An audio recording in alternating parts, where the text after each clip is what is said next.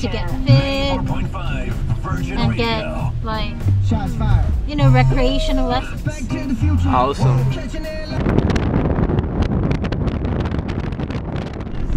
So right now we're heading down to Marine Drive, and we'll take Marine Drive to go there, so we don't have to take the highway.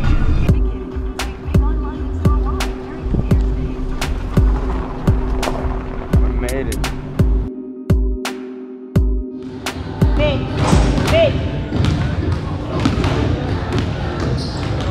Eles estão com esse placarzinho pequeno porque quando eu vim aqui semana passada, eles derrubaram o placar. Derrubaram o controladorzinho do placar, aí eu acho que quebrou o grandão. Aí eles estão com um pequenininho agora.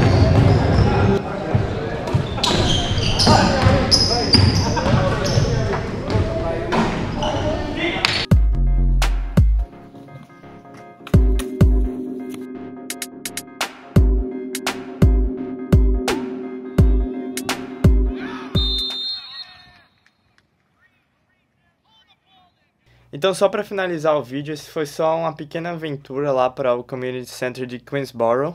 Existem vários Community Centers espalhados por toda Vancouver, e como a Chen disse, tem diversas atividades. Dependendo do Community Center, você vai encontrar piscina, ringue de patinação no gelo, campo de beisebol, futebol. E para ter acesso a tudo isso, você só precisa ter um passe diário, que dá direito a todas essas atividades, ou também eles oferecem passes de 10 dias, ou até mensal, 3 meses, 1 ano.